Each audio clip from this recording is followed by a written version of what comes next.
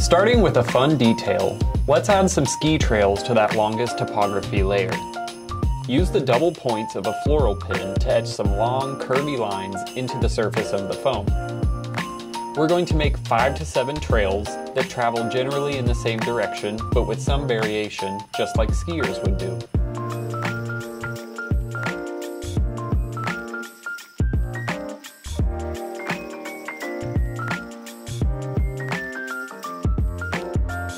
Pre-assemble by attaching the landscape pieces onto the backdrops in their correct location. Paint all of the backdrops and topography pieces with ultra-white paint. Patch any screw holes or seams.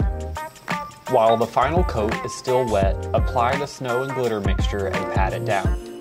Let everything dry before tipping off the extra snow. Keep your excess snow clean and reuse it for other pieces as you go. Once everything is snowed and dry, store them in a safe spot until it's time to install.